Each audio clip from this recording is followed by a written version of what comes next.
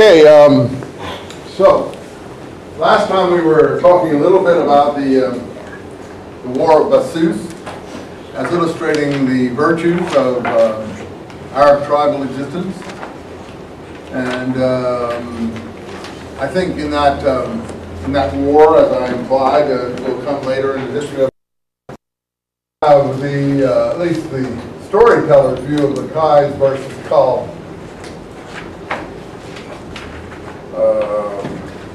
Split among Arab tribesmen, basically northern versus southern tribesmen, and maybe one poet's or storyteller's view of how this began over nothing, basically a lark's nest. I probably would be willing to fight a war over a lark's nest myself, rather than some of the other things people fight about. I know that I fight down in the coastline there over the cutting down of the blue heron's nests, and I would probably be willing to take extremely harsh action were I free to do so over people who are insensitive and disturb birds who are so beautiful.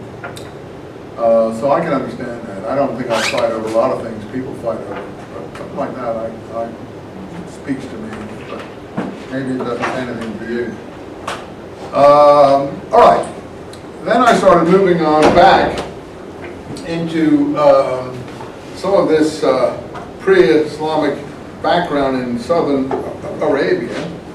And these stories are told, that's why I gave you this, because Nicholson, these are taken from, is one of the few writers that gives you the whole legend of Ma'arib and the Tubas.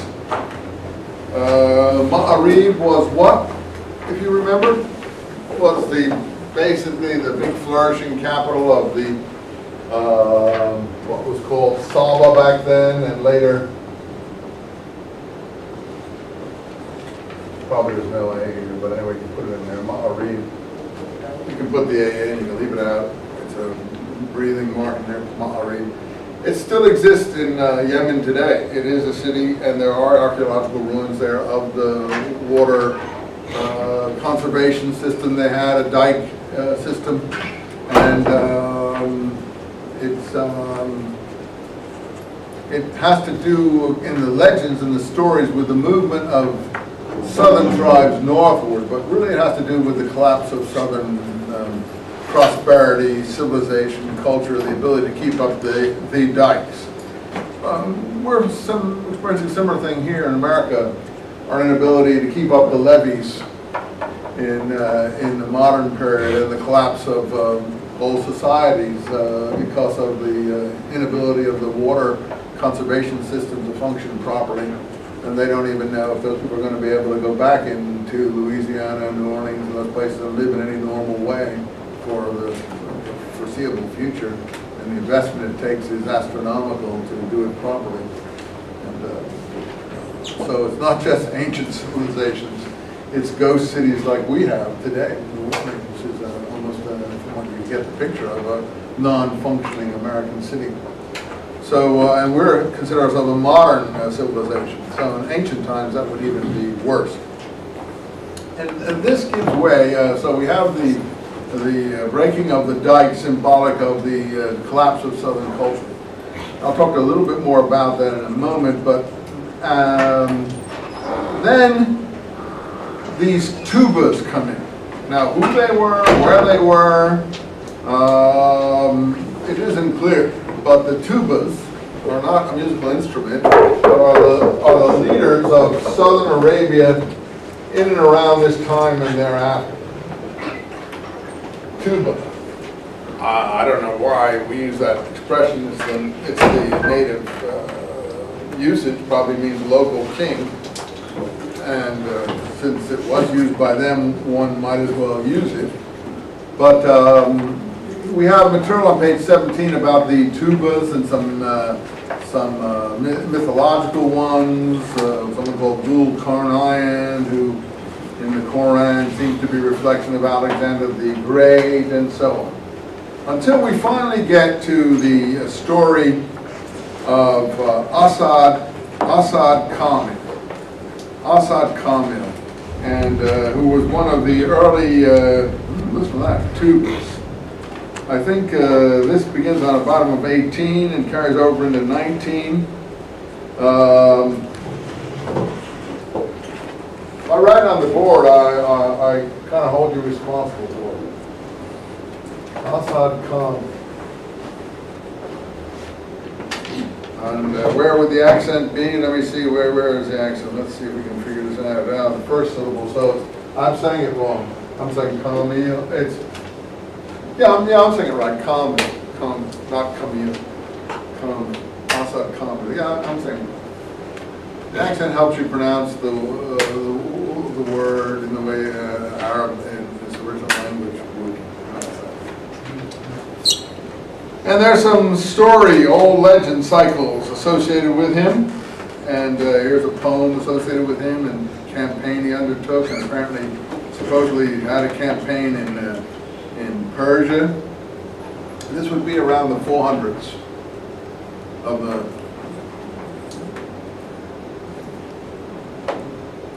after Christ period. And on his way back from this campaign, this is the interesting material, he stops and he comes to a town called Medina. I've drawn new maps, so I won't draw another map. And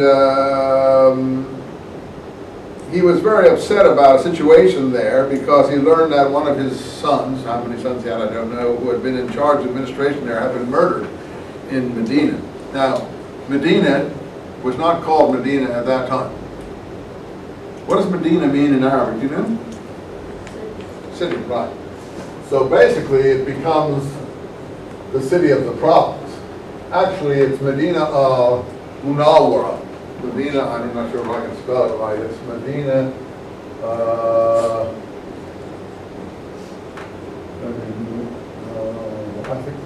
I guess it's like that. Medina Munawwara,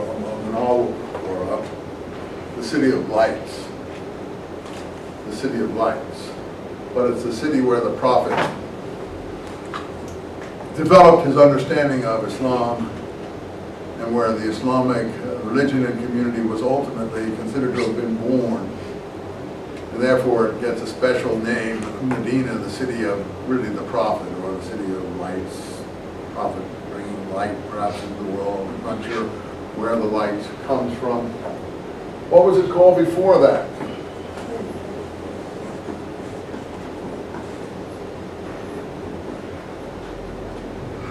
Yahweh. And see, this is stuff every Muslim knows. Every Muslim knows this, whether that Muslim comes from Nigeria or Indonesia. And therefore, if we were teaching American personnel, soldiers, and others to be culturally sensitive, they would be taught this in their orientation before they go out to these areas. And then people would respect them a lot because of their knowledge of local customs and so on.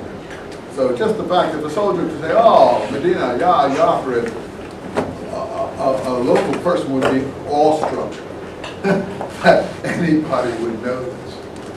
So that just shows deep knowledge already of someone else's culture, which is what my point is in this class, to give you those underpinnings to some extent. Okay, now, so he's coming back through Medina, and he's very upset, and now this is really weird. In Medina are two Jewish rabbans, the translation here says, we can call them rabbis. What are Jewish rabbis doing in Medina in the 400s? Well, your guess is as good as mine, except they've been there for quite a long time. And they've probably been there longer than many of the tribes have been there from the south, because they probably came down in the wake of the Jewish wars against Rome when they fled Palestine and probably were refugees and went south. And that would be in the 1st, 2nd century AD. But if you take the book of Job as an example in the Bible, which is a 3rd or 4th century BC book, they already knew all the place names of northern Arabia, and Job, as I told you, living in northern Arabia, Arabia, and certain oases that are familiar in northern Arabia are mentioned in the book of Job, like Timah. He goes to the oasis of Timah. Timah is a city not far, it's an oasis, not far from Yafra. So even in the 4th century BC, the Jews knew about northern Arabia and its settled places, and Jews or people perceived as being Jewish were living there. And of course, in the southern part, we have the Solomon story going all the way back to the 1000s BC, 1000s BC. And Solomon is supposed to be involved with the queen of that area, the queen of Saba or Sheba, who later is considered to be an Ethiopian queen, but she was really a southern Arabian queen, and had to do with the Red Sea trade that Solomon was involved in, even in the Bible picture. And Solomon was supposed to have offspring from her. Whether that's a true or mythological story, I can't tell you. But the Ethiopians to this day, because Ethiopia was at some point conquered by the southern Arabians and interacted culturally with them anyway, consider their dynasties to be offshoots of the Queen of Sheba and Solomon, which is actually where you get groups like the Rastafarians functioning even in the modern period. You've heard of the Rastafarians, I take it. They consider Haile Selassie, the last king of Ethiopia, their, I don't know what you'd call, supernatural savior figure, even though he died in a prison and killed by military officers probably, because he once visited Jamaica and it rained in a drought there, and people were very impressed by a black African monarch who had come to Jamaica. And Haile Selassie's original name before he became Haile Selassie was Ras Tafar. Ras in Ethiopian meaning prince, and his first name meaning Tafar. So he was called Ras Tafar, and the Rastafarians come from that. But they're dating themselves all the way back to Solomon and Sheba through Haile Selassie. Well, you know, this is how legend sweeps through the universe, and maybe some truth somewhere along the line, there may not be. And I'm not here to evaluate the truth value, just to tell you, you know, what people think, not whether it's correct or not. If I can correct things, I will at times. Now, this Asad Kamil story, I would say the Jewish penetration of southern Arabia is very early. And Yemenite Jews, for instance, who came to Israel in 1947 and 48 in a big airlift after the first Arab-Israeli war, if you want to call it that, or confrontation, when life for them became untenable in Yemen, southern Arabia. They had been there for certainly 2,000 years, and had survived through the whole period of the Prophet and Islam as well. Yet if you see them, they look like the indigenous people there.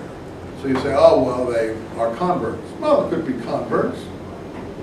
Or when people intermarry with indigenous people, slowly the indigenous strain takes over because the original strain is overwhelmed by the local intermarriage situation. So I don't know what the cause of it is. Only a DNA test would tell you all that. You would have to measure the DNA of the Jewish Yemenites with the DNA of most of the local Yemenites, and then you'd see how much intermarriage occurred or whether there was a separate line or so on and so forth. They did that with a Nigerian tribe recently that was claiming descent from the Jewish high priests. And lo and behold, they found there is a marker for the priest line in Judaism in DNA. A strange marker that only exists in this priest line genealogy. And lo and behold, they found the marker in this tribe in Nigeria, someplace that was claiming this. So, you know, these things do happen. Even though the tribe looked totally Afro in every way, shape, or form, it had the DNA priest line marker from Palestine. And you'd have, I mean, I think DNA tests are really great in helping, you know, sort out, you know, prehistory. And the more people do this, to my mind, the better it is in terms of our understanding of who people are, where they came from, who they are, what they were. So I hope they do more and more of these things for all peoples. In any case, in Yemen, you could sort that out, but I'm not aware that it's been done to any extent. I certainly haven't followed it. But they were there very early. Certainly, they claimed that back in Solomon's time. Whether it goes back that far, the trade relations certainly did. And where there are trade relations, there are merchants, and where there are merchants, there are people who settle and stay there, become intermediaries, and so it does develop from there. And the Job stories 4 or 5 centuries later show that their presence is in the northern part of the peninsula too. And then after the wars in Palestine, certainly people fleeing Roman occupation must have gone down there. Ones who were unable, unwilling, and who were being pursued by Roman forces. The Roman forces did not get down that far. Roman forces swept across northern Syria. They swept into Egypt and all these other places, but they didn't get down into these outlying areas. So to my mind, those are the kind of people who brought some of the ideas that I think we see in Islam down there, and in connection with which the Prophet became familiar and took off from that point.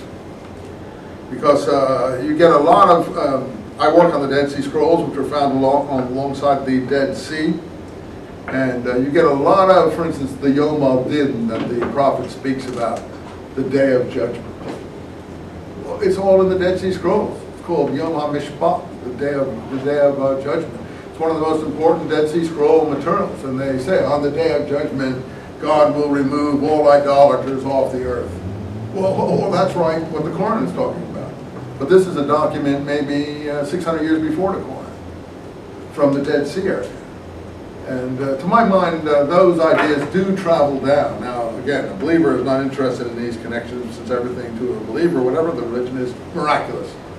But since we're in academia, we're not interested so much in miraculous, but in what we can chart as historical and intercultural. So it's worthwhile pointing these things out. I'll do that as we get into the text, show you what ideas are familiar to me from the Dead Sea Scrolls. The biblical stories that we all know about are familiar from the Bible.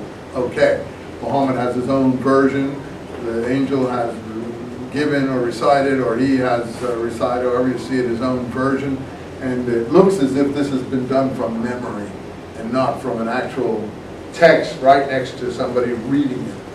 And we'll be able to see that in the Joseph story. When he recites the Joseph story, he knows basically, probably knows the Joseph story better than most of the people in this class, even religious Christian people in this class, who know it the best. Jewish people don't know it so well, but because they don't read the Bible any more than anyone else most. But religious Christians do read the Bible. And the Joseph story is in the first book of the Bible, Genesis, and the interesting thing is what he adds, what is illustrative of his own character and personality or his own interest. You say, oh, well, he didn't add that, the angel added it. Okay, fine, whoever added it, it is different from the earlier version, which is maybe 2,000 years before. That is undeniable. One version is 2,000 years earlier than the other version. So, I mean, you can say there's no connection, but in fact, one version did antedate the other and was familiar in the area for the previous 2,000 years. So, in fact, it's like saying which came first, the chicken or the egg. Well, the chicken gave birth to the newer egg. I don't know about the older egg. In any event, we know he knows a lot of the Bible stories about Moses, Aaron, and so on and so forth. That's pretty straightforward. But his version of them is often uniquely his own. That is maybe heaven-given, miraculous, maybe the way his memory works on things. I lectured you in class. A lot of what I talk about is based on memory. If you were to lecture the same thing I lectured, your memory would be different than mine. And you would spin it differently than I would spin it. This is just the way oral tradition works, the way human beings are when they speak orally, and it isn't written down in front of them. When a thing is written down in front of them, what happens? It gets frozen. That becomes the orthodox treatment, particularly when a committee works on it and says, this is the orthodox text, all the others are heretical. And that always comes later, at a later stage, when a committee works on something. So we have when a text becomes written, you can't really sort of, it doesn't really float around so much, move around. In any event, so this is the world Muhammad comes into, and there are rabbis there.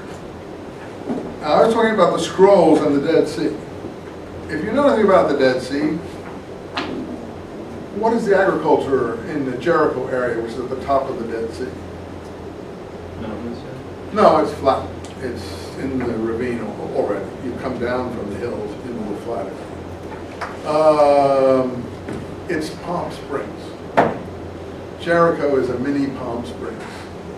And the Dead Sea is a mini, what's that sea south of Palm Springs? That's, what's it called? It's a mini Salton Sea.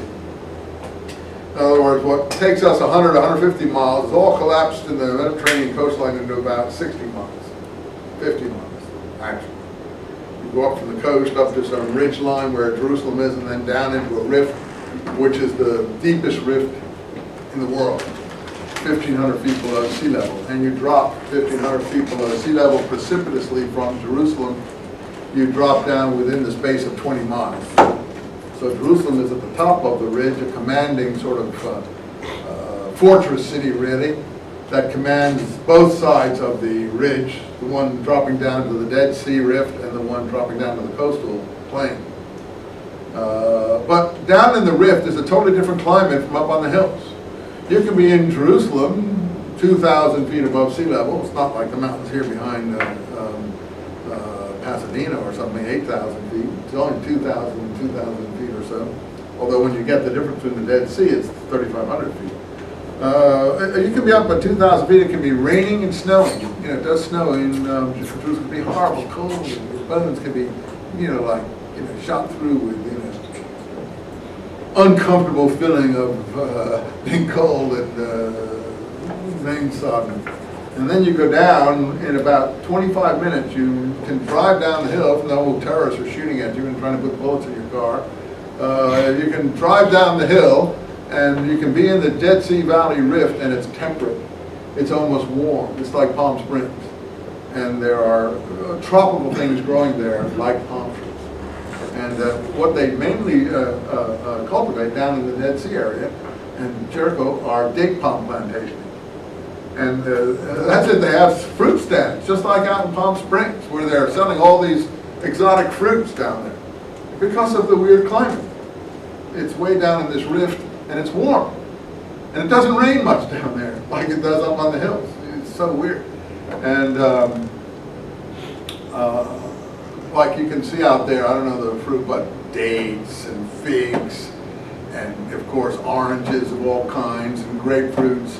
But they also have these things called pomelos, which are kind of, you have them in Palm Springs now, which are kind of a mixture of an orange and a grapefruit. They're quite tasty, and they're really good. But these are the kinds of things you'll see there, which is just like what you see in the fruit stands out in Palm Springs. And apparently back in the 20s or sometime in the early part of the last century, there was a blight out in Palm Springs, and the palm strings and the palm trees were affected, and many of them died.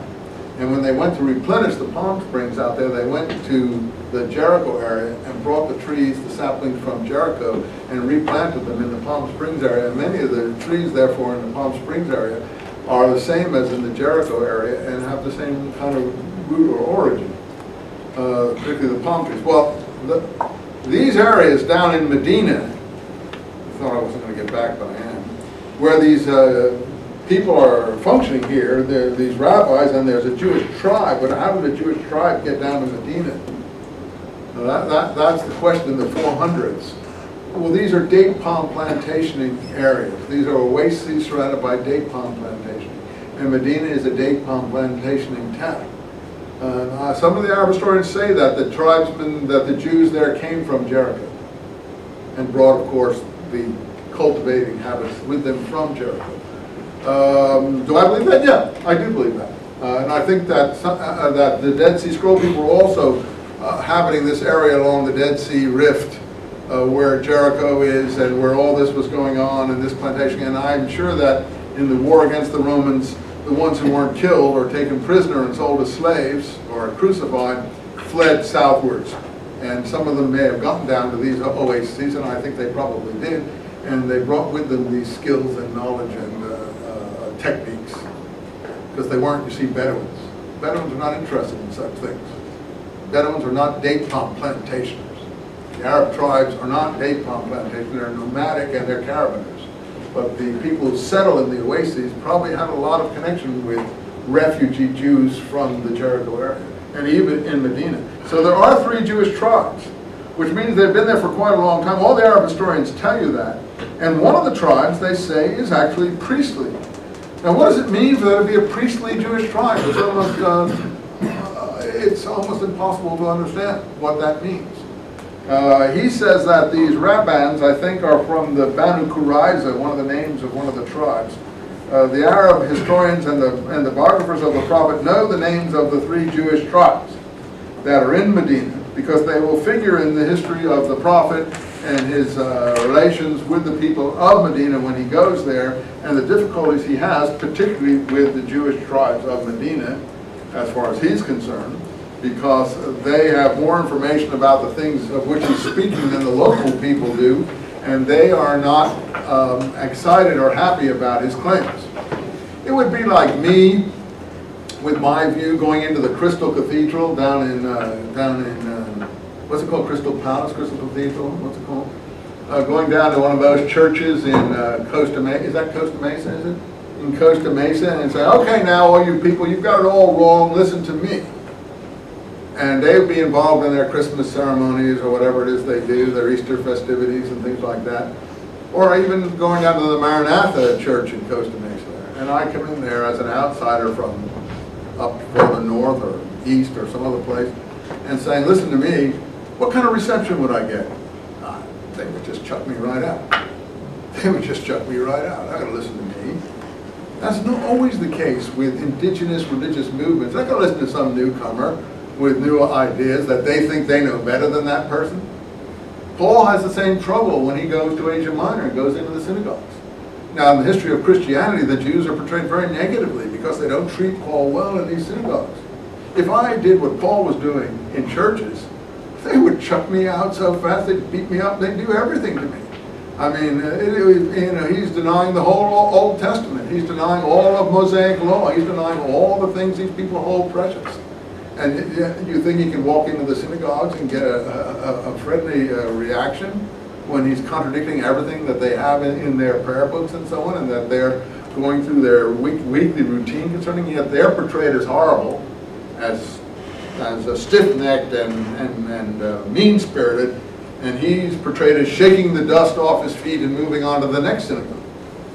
And that's considered good, that he moves on, because the writers are on his side and are pro-Pauline. You always have to look at the orientation of the people writing this material. Now, I don't say he's good and they're bad or vice versa, but I certainly can understand the other side, and that how they would act towards a person like that. So the picture of the Jews that has come down through history and this presentation written by people like that is negative. Negative, and that leads to anti-Semitic feelings, ultimately blaming this, that, or the other thing on them, and finally Holocausts.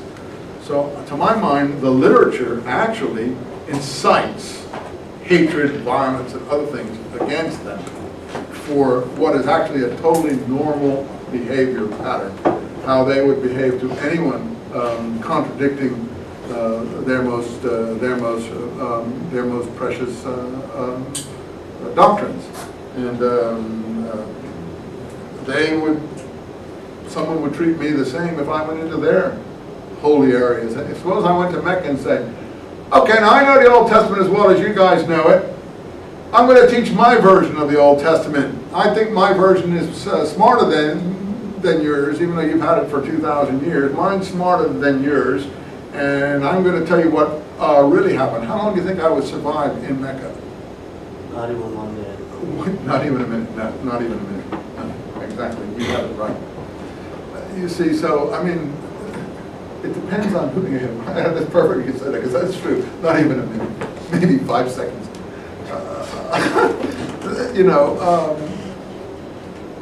People don't look at it like that. They don't see the circumstances of the situation. So it's easy to, I hate to use the word blacken. That's not fair to use black as an adjective for negative. People use it, but it's wrong. But that's used that way, make them look bad, okay? People make them look bad in the way they present them, but they don't look at it from their point of view at all. In other words, you should never take the point of view of anyone's enemies as an accurate description of what that person is. In my last class today, that some of you were in, we were talking about the way the Hindus were looked upon by the Muslim conquerors. And they felt that they could just go in and just destroy Hindu temples and eradicate the local religious beliefs, because they thought they were all perfect and good and these other people were idolaters and therefore a priori bad. But if you go to southern India and see these lovely Hindu temples and shrines, they're so full of life and color and non-violence and friendliness that you wonder why anyone would want to destroy any of them and eradicate them and so on and so forth. So, you know, the picture always depends on who is writing the picture. And if I can teach you anything, I hope that you will remember that. Let's go back to these rabbis. So there are rabbis. They do come from a tribe there. Other texts consider, if you look at the Muslim texts, consider them from a priestly tribe. And these rabbis, actually, the reason the story is so interesting, it's from Ibn Hisham. You see, there's a footnote at the bottom. Ibn Hisham is a biographer of the Prophet. So it's from the biographies of the Prophet that were compiled within a century of his death. So these are very old stories. The rabbis, what do the rabbis do in this story? They predict the coming of the Prophet to Asad Kamil, and they also tell Asad Kamil that Mecca is a sacred place. And I think they may even say here that it was founded by our father Abraham. I'm not sure if that's in this story or not. But in any case, maybe we should read this so we're familiar with what they say. Now, while the Tubal was carrying on war against them, there came to him 2 Jewish rabbis of the Banu Kritzeck, to the bottom of 21. That's the name of the tribe, one of the 3 Jewish tribes that ultimately Muhammad expelled from Medina. Banu means sons of. So they come from the Banu Kritzeck. They're in Medina long before any of the other later southern tribes coming up from the breaking of the dike. They probably introduced date palm plantationing there, which was the means of sustenance of that area.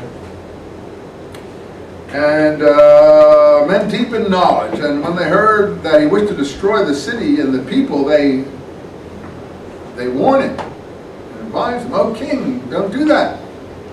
You know, look, if you accept anything between you and the city for what happened, and you go to the lengths you propose, bad things will happen to you." How come? He said. Because this is the place of refuge of a prophet who in later times will go forth from the sacred territory of the Quraysh. Quraysh are the tribe of the prophet, the custodians of the Kaaba, according to the way these things are portrayed in strict Arab Islamic history. They have the keys to the Kaaba, as it were. So there will come a prophet. So they predict the coming of Muhammad 2 centuries, a century and a half before, to the Tubals, to this Asad Kamil person. And it shall be his abode and his home. So the Jewish rabbis predict the coming of Muhammad. Therefore the king was worried, and he stopped what he was going to do, thinking that these 2 had pretty good knowledge, and he was pleased by what they told him. And so he, when he left Medina, what did he do? He converted to Judaism. So he followed their religion. This is in the Muslim sources. This is not a story known to Jewish sources at all. It's all from the Muslims. Do I credit it? Oh, I think there's an element of some reality, because we know the origin of the southern Yemen was Judaism at a certain point. We know that. And that may be also the residue of the southern Yemen's, the Jewish population there. Only DNA tests would be able to tell you that. Anyway, he kept on moving south, turned his face towards Mecca, because that was the way back home to Yemen, southern Arabia. Then some Hudhalites, another tribe of Arabs here, came to him between two of these local places and said, "King, king!" And they tried to seduce him into going and raiding the Kaaba because they tried to tell him that there's precious treasure there. You following this story here? You know, there's a place on your way, it's full of emeralds and gold, silver, chrysolite, etc. Oh yeah, he said? Yes, it's the temple in Mecca. And those who belong to it pray there. Now the Hudhalites wished to cause him ill, knowing that destruction awaited him if he violated the precincts of this holy place. So on comprehending what they proposed, he sent the two rabbis who were now with him, traveling with him obviously as his teachers, to ask them what they thought about this. And they told him straight, these people only want your destruction and that of your army. We do not know of any other house on earth that God has chosen for himself except this. So they tell him that the Kaaba is God, the Hebrew God, their God, the shrine of which the Jewish God has considered his place. And that is a very new tradition. Even Jews are not aware of that particular tradition. So this is very interesting as implying who's teaching who what here in this background of the 400s.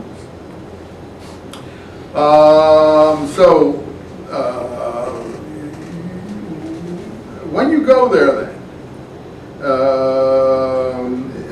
don't do what they tell you, because you will surely perish if you do, but rather do as the people there do. Make the circle, the circumambulation that we talked about, the going around of the shrine. So it's an old custom way before Islam. Do the circle that the people do, and magnify and honor, and also, as in the Muslim pilgrimage, what we now call the Hajj, which is the Arabic word for pilgrimage, shave your head. Shave your head. Shave your head after you do the circle. Aren't you familiar with the Muslim Hajj enough to know what the person who goes on the Hajj does after he completes what the ritual requirements there are? Well, first of all, you have to afford it. Yeah, but what do they do when it's all done? They shave their heads. I'm sorry? They shave their heads. Yes. Yeah, that's the point. They do just what these people have done in pre-Islamic times. I think they do it more than once during the Hajj. Well, at the end of the Hajj, they shave their head to show they've been on the Hajj. When they go back to their communities, everyone knows they're a Haji by their shaved heads. Now, I don't know about the women. Do the women shave their heads? No, they just cut about the last. They just cut a piece inch or 2 inches of their hair. That's good. Thank you for that. But they should now. But what I'm trying to illustrate is the custom of shaving the head is connected to this shrine even before the coming of Islam, according to the story. Now, those of you, thanks for helping us. Those of you who know your Christian Jewish Bibles, who shaves their head in Judaism and also then in Christianity as it's portrayed in the book of Acts?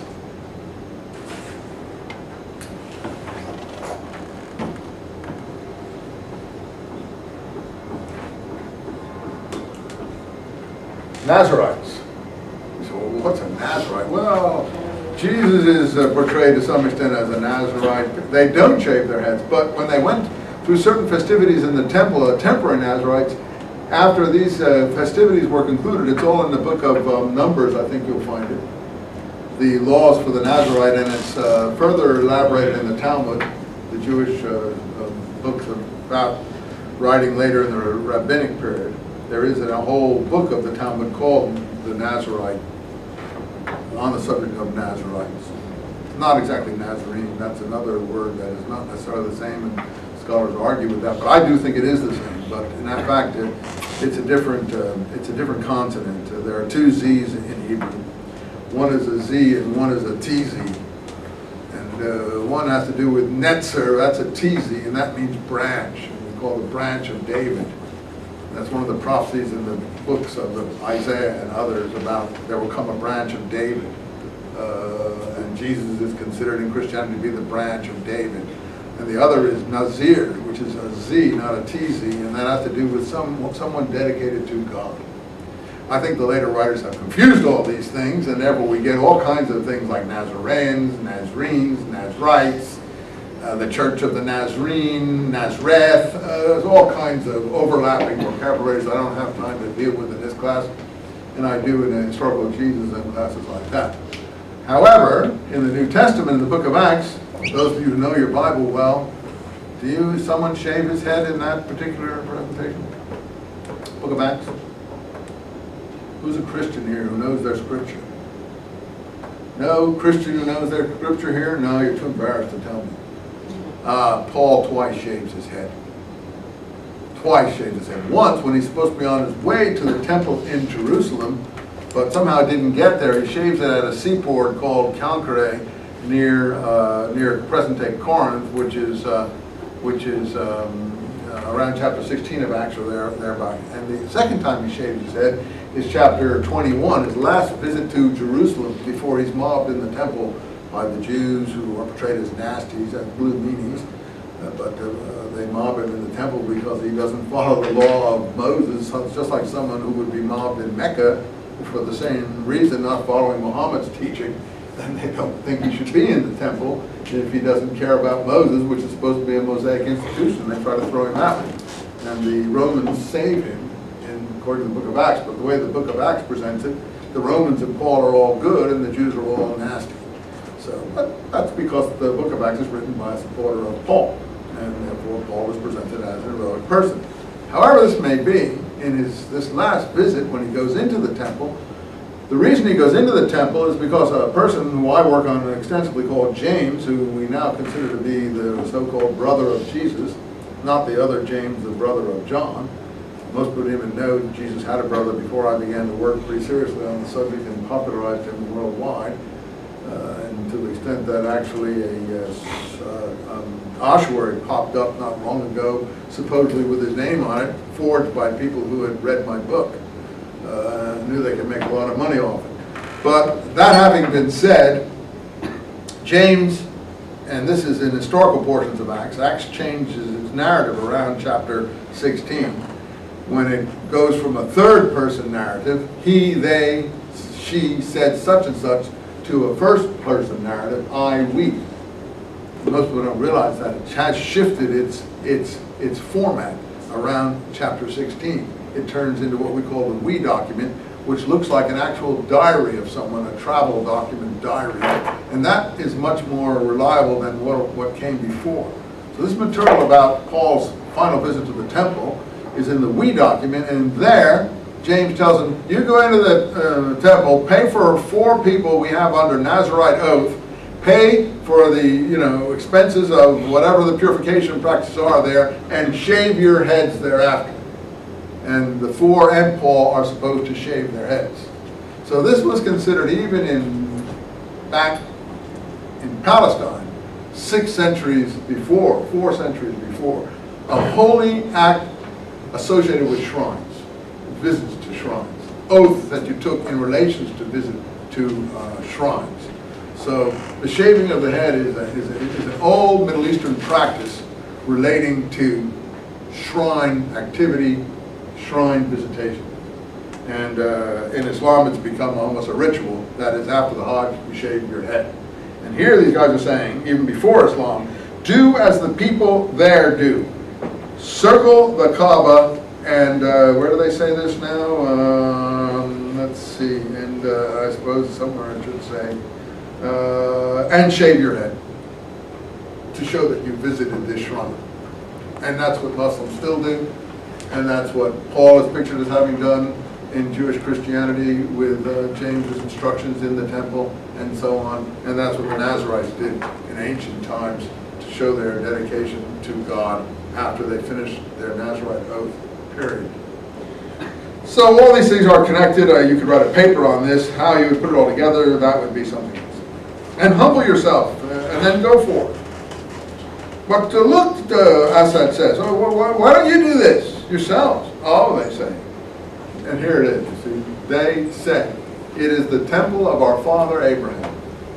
So they are the ones who tell the Tubas, from whom the Muslims then inherit this, that the Kaaba is Abraham's shrine. And this is what the Prophet then says in the various surahs of the Koran where he refers to this, particularly Surah 2, the longest surah of the Koran, where many of these things are set forth, the Surah of the Cow, where he will talk about Abraham and how he erected the Kaaba and so on and so forth. Basically, we already have it here from that the rabbis are claiming, whether it's an accurate story or not, that Abraham set down this shrine. Is that in any Jewish scripture? No, none that I know of. And it's not in rabbinic literature. These are Muslim stories about the Kaaba. And do I think there's some truth to this? Oh, yeah, I think probably these refugees down in these areas did circulate stories like that. But at this time, was the Kaaba a monotheistic shrine? No, it was considered a pagan shrine. There were other deities in the Kaaba. And the moon deity, Manat, Aruza, and Alat, I think they're called, and there's some references to them in this. We're supposed to have a history book associated with this class. Did that ever come in? The Hittite book? I think it was, or rather the Bernard Lewis book, The Arabs and History. Is that in there? Well, he should have a first chapter or two on this subject. You should read that in conjunction with what we are reading. How many got that Lewis book? Yeah, do you have it with you, anybody? Can you give me the names of the chapters there? Do you have it? Do you have it? Give me the name of the first two chapters in that book. And if you can't get it at the bookstore, because they only have a limited number, you can get it from Amazon.com online, just as cheap or cheaper. Yeah, this is called The Arabs and History. It's a good little short thing. It's nothing fantastic, but it's quick. Here, he's doing what we're doing. Arabia before Islam. That's the first chapter, and that's what we're doing here. You can follow along. Second, Muhammad and the rise of Islam. That's what we're getting into now. So basically, you should read those two chapters for another view of this, and I'm sure that he'll tell you something about these things. Thanks a lot. This is the book in your version. I'm sure there are lots of different versions. Who published that? Does it say on the back of it? What's it published? Oxford. Yeah, well, there's many different versions of it, and they're all... Oxford University. Yeah. There are many different, and they'll be online, and if you can't get it, the bookstore only could order about 20 some odd copies. That's all that were left. And I said, order them. I don't know if they're sold out down there or not, but in any case, it's called, it should be on your handout, your reading list, Bernard Lewis. You see him on television at the moment. He's an old man. He teaches at Princeton. He's doing sort of Americans, and they're always having him as an expert on the Middle East nowadays, talking about the situation in Iraq, and they have him on these pundit shows like O'Reilly or Charlie Rose. Charlie Rose loves him. He always has him on there to hold forth about the situation in the Middle East. And it's what's called The Arabs in History? Mm-hmm. Huh? Yeah, The Arabs in History. And it doesn't matter who the publisher is. Or any similar one would be fine. There's a book by Philip Hitti, Short History of the Arabs. That's good too. Any history book would be fine that covers subjects of this kind. They can't really make two different of them. Okay. So they say our father Abraham made this shrine. Now there's nothing in the Old Testament about that, but is there stories about Abraham and Ishmael that have to do with interesting events that could be connected up to events such as this in the book of Genesis? How many have read the book of Genesis and can tell us? The book of Genesis is the first book of the Bible. I recommend you read it sometime. It's really interesting. Well, what happens is in the Bible stories, I had a few my Muslim friends in the class in the old days, and they went on to take an Old Testament class, and one friend of mine particularly he came from Jeddah, and he was really a very sweet fellow, and he didn't like the Old Testament stories. He kept saying, these are lies, these are lies. I understand where he was coming from. The reason he thought they were all lies, first of all, Muhammad in the Koran says that Jews and Christians lie and have introduced lots of lying into their scripture. So that is also something that is a familiar thing even in the Koran. But he didn't like the nasty stories that were in the Old Testament. These people are not portrayed as saints in the Old Testament. They're portrayed as you know, human people with lots of warts and failings and you know, human weaknesses, and that upset him because his version and view of these people was all very exalted. So, for instance, in the story about Abraham, Sarah, Hagar, and Ishmael, where Ishmael is the firstborn through Hagar, the so-called slave or concubine woman. Hagar is an Egyptian. And in the story, which is very different sources for the story in the Genesis presentation, Abraham, Sarah is barren and can't bear. And most of the women in the Genesis are not able to bear children until an angel comes and helps them. And that's really, I think, a symbolic thing to show that God's choice is in the final decision to open up the wombs of these women to give birth to these wonderful people. But in any case, the storyteller has to portray them, therefore, as having a hard time and not being able to conceive right away. Sarah is portrayed like that, and later on, so is Rachel, Jacob's favorite wife. She can't bear children, so meanwhile her sister's getting all the children, and then she gets jealous and slips some handmaids into Isaac's bed and so on and so forth, and they start bearing and so on. Well, my friend from Jeddah, he thought these stories were terrible. They were just, for him, totally disreputable and disgusting stories about the patriarchs. And that is true, they would seem that way to someone who didn't like the humanity of these stories and the colorfulness of these stories. So, I mean, you know, I can understand where he was coming from. Anyway, so this story is that finally, it was when finally Sarah allows her handmaiden to go into Abraham's bed, Hagar, and she gives birth to Ishmael.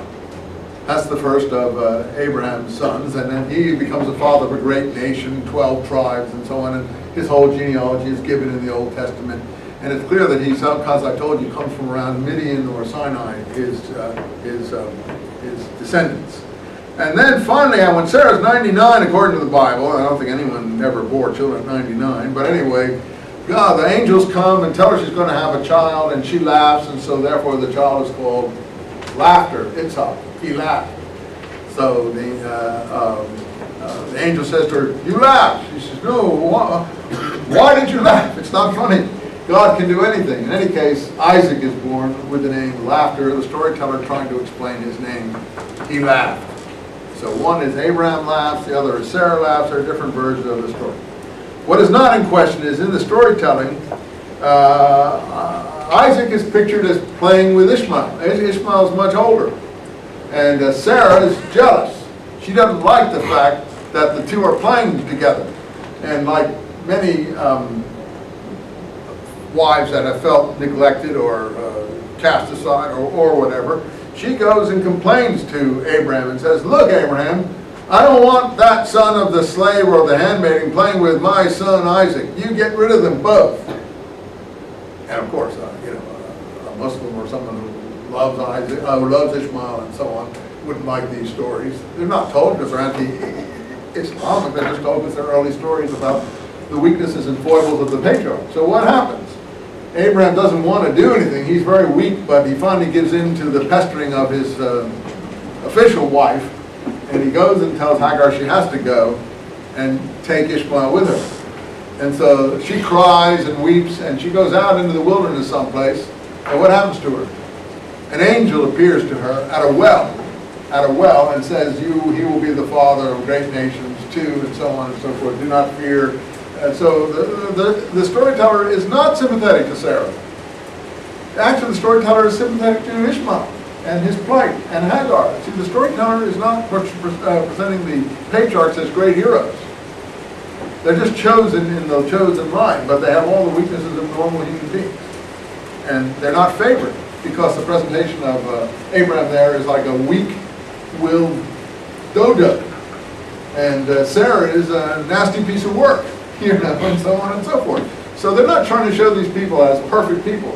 Well, as I said, my Islamic student didn't like these stories, and I can well understand why he felt that way. But the Bible is like that. That's what Genesis, that's what people have loved about the Bible. It's very human, very earthy, full of the real stuff of everyday life. people can identify with it, good or bad. So in any case, there is a well there. Now, the well, and that's why I'm talking about all this. This well is given a name. I think it's called Lahai-Wa in the book of Genesis. So someone could have actually said, actually that well is not near Beersheba, which is in southern Palestine, where it's presented as being.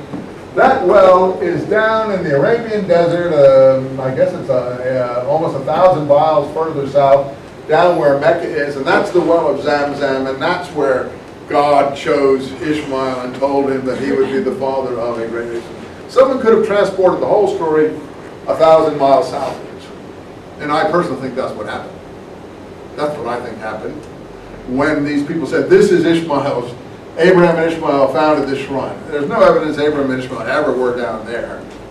But in the storyteller's mind, all things are possible. And since these stories are quite fantastic anyway, why not add a few other new versions to them? Oral history works like that.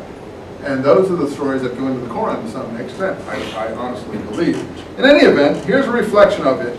By this time, the rabbis are saying, that's Abraham's shrine. The shrine in Mecca, even though it's now a pagan shrine. That's Abraham's shrine. Now, I don't know if this is a true story or it isn't a true story, but we're in here 400 AD, and that's already the picture that we are getting here, whether the Muslims are putting it back into their mouth or whether that's what they really thought, I don't know, but I have a feeling that's what they were saying to people. We are debarred going into it because of the idols that are inside it, and the blood offerings made beside it, because these people are horrible, idolaters, polytheists, or words to that extent. So that's why the rabbis say he can go in, but they can't go in. Because the shrine is Abraham's shrine, but they can't enter it because it's become a polytheist, idolatrous shrine. Ultimately, Muhammad purifies the Kaaba, doesn't he? As part of his mission. So this builds right on top of this.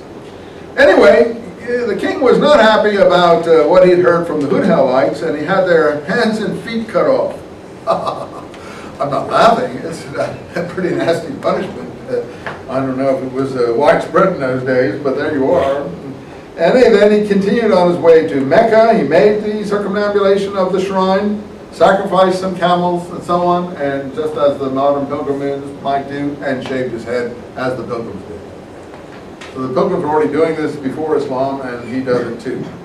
And he stayed there 6 days, like probably the later Hajjs were more or less presented as doing. And he feasted the inhabitants with camels and, made everybody pretty happy. Some break here in the text, and then some more stories. Then there's a story about him moving on to Yemen further, southern Arabia. And there he makes his subjects adopt his religion himself. So he makes the people of Yemen convert to Judaism. So this is the story of the Muslims, of how Judaism got to southern Arabia. You can take it or leave it, that's whatever you want.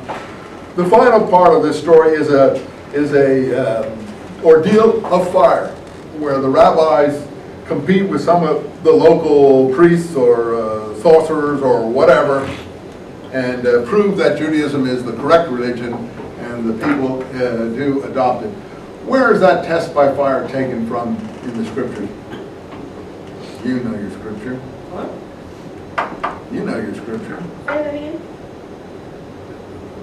Where is the test by fire taken from in the scriptures? Test by fire. Is it Exodus? Oh. No, you know your scripture. Daniel. Oh. Daniel has to go. Shadrach, and Abednego have to go in the fire and prove that they can survive the fire, and that God has chosen them against the Persians, sort of. Yeah, that's it. You got it. You know it. You see, you just got to get your memory talking. Meshach, Shadrach, and Abednego. It's in the spiritual, I think. So yeah, it's there, and that's basically what this story is based on. But there may have been another test like it. Okay, so that's the end of Asad's life. Basically, he adopts Judaism and brings Judaism to southern Arabia, Yemen, and so on. And well, we got some more stories here that continue. And finally, this is the Tuba dynasty, goes on for another century. Page 26. About the last Tuba dynasty. When Amr of the Tuba dynasty comes to an end, with Amr of the Tuba dynasty comes to an end, the succeeding kings were elected by 8 of the most powerful barons. By the way, this may be how Judaism also got into Ethiopia, because there are Jews in Ethiopia. They're called Falasha, and in fact, the Israeli legislature just passed a law to bring the last of the 8,000 Falashas to Israel. The reason that they brought a lot previously, but the reason they're bringing the last of them, because these were considered to be mixed Christian and Jewish blood groups, and they all want to leave, and they want to come to Israel, but the Israelis were worried about that situation of who they really were. A lot of Falashas probably comes from Palestinian. Falasha, probably comes from that. A lot of them came earlier, and I met lots of them when I was on my archaeological expedition recently there, and most of them are really tremendous citizens. They're in the army, they're in the police force, they're mostly do security work. Every place I went, there was an Ethiopian guard with a machine gun, and he was quite frightening. I mean, I'll tell you, you want to mess with him, so they had the security services, the private security services, wrapped up as their own private profession. The way if you've been up to the Los Angeles airport, you'll see that many of these folks have the toll takers at the toll booths profession wrapped up. And I don't know if you've noticed, but when you go to the toll booth, many of the people there are from Ethiopia, Somalia, someplace like that, and they have almost a lock on the market of the toll taking up to the Los Angeles airport. Well, in Israel, all over Israel, all the guards, security guards, all around the buildings, every place you go with machine guns, that kind of thing, are usually Ethiopian Jews.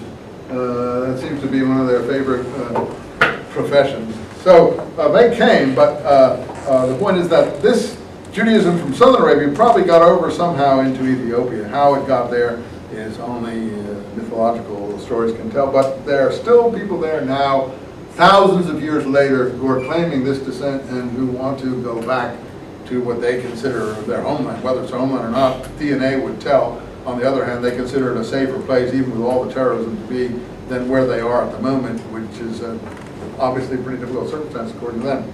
Now, quickly.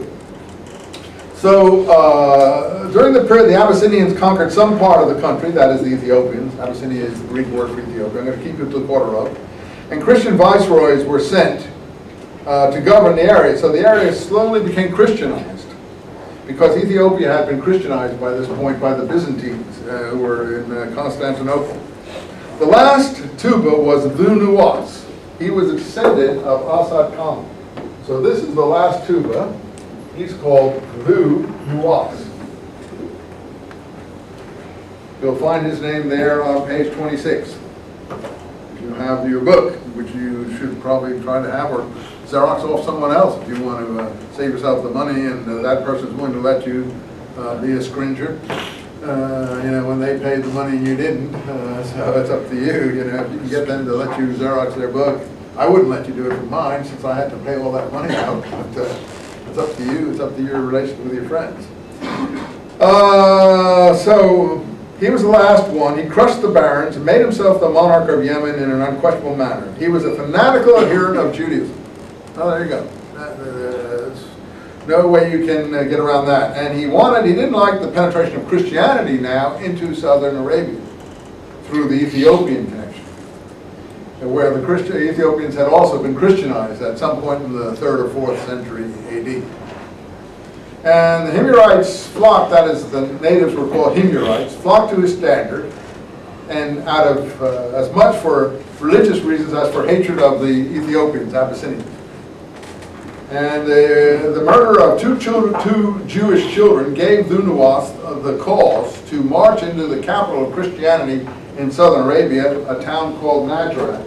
So there was supposedly some sort of intercommunal strife and a murder and so on, a place in Southern Arabia called Najran. I think it still exists to this day, and it was considered a Christian town because of Ethiopian penetration.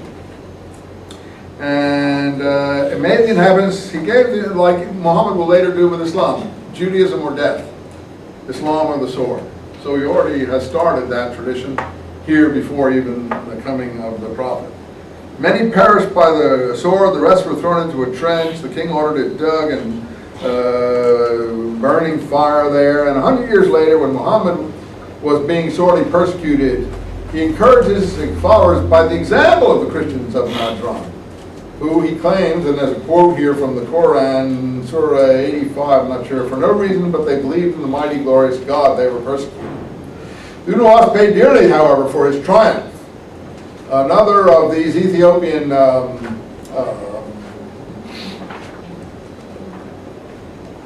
allies fled the city, went to Byzantium, and implored the emperor Justinius there, a famous Byzantine emperor, to write a letter telling the leader of Ethiopia, someone called Najasi, to take action.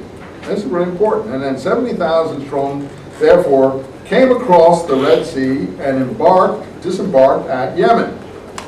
Dunawas, however, couldn't count on the loyalty of his Himyarite nobles, and his troops deserted him in the face of this strong Ethiopian threat. And the quotation from Tabari, the historian, is, when he saw the fate that had befallen himself and his people, he turned to the sea, setting his spurs to the horse, rode through the shallows until he reached the deep waves. Then he plunged into the waves, and nothing more was ever seen of him again. So basically, in the zealot style of Palestine, like Mossad and other way, he commits suicide rather than surrender. He rides his horses into the sea. Whether this is a real story, I don't know. In any case, what is this leading up to? We get the Ethiopian invasion. This is around 500 something now, maybe about 530, maybe 60, 70 years before the prophet. Anyway, the Abyssinian general takes vengeance now on the other side, slaying a third of the women and children and selling the rest as slaves. He reduced the Yemenites to submission, reestablished order, and so on. So all that is given to you on page 28, and you can read all of that. And finally, the conclusion is, this disastrous failure which took place, okay, wait, I'm wrong. This narrative here, then, is the story of Abraha. Abraha is someone referred to in the Koran. Abraha, as time goes on in southern Arabia, becomes the Ethiopian governor of southern Arabia. Clearly his name was originally Abraham, and he's called in these stories Abraha, which is just Abraham with one consonant missing. And it tells how he finally wants to subdue all of southern Arabia, and he has the elephants helping him in his army. And he sends his troops north, and they get as far north as Mecca, the birthplace of the prophet. And there the Ethiopians lay siege to Mecca, and the elephants appear at Mecca, and this is referred to in the Koran in the Surah of the Elephant. There is a surah at the end of the Koran called the Surah of the Elephant. And this is referring to the Ethiopians. So the coming of the Ethiopians with their elephants into southern Arabia in the wake of the Jewish kingdom there, crushing the Jewish kingdom, trying to conquer the rest of southern Arabia, sets the stage for the birth of the prophet. The reason? All Muslim historians date the birth of the prophet at the time of the appearance of the Ethiopian elephants at Mecca. So in the aftermath of all this trouble in the south, Judaism penetration, Christian penetration, Ethiopian armies coming, we get this appearance of the Ethiopian elephants at Mecca, and it is to that year and that appearance that the birth of the prophet is dated. Now, weirdly here, I noticed page 30 and 31 are missing, which is just the next chapter, so it really doesn't impinge on us. And I'm not sure, I don't know if your page 30 and 31 are missing, but I'll see if I can get that and make a note of it. But they should make good with that lacuna. In any event, make a note if you see any other pages listed missing, and I'll take it down and make the Xerox view the substitution pages. But next time, bring your Koran. Next time we will talk about the prophet's birth. We will talk about his first revelations. We will talk about the beginning of his life. Bring your Korans. We're finished with this at the moment.